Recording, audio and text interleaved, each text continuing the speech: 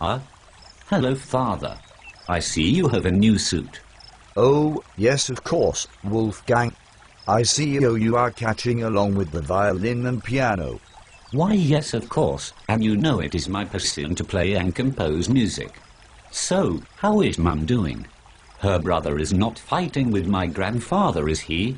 I do not know, but I hope not. The man is just great to deal with such nonsense. I know.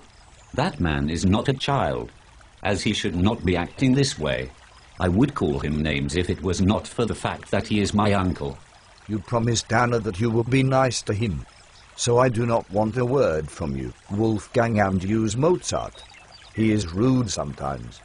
My apologies.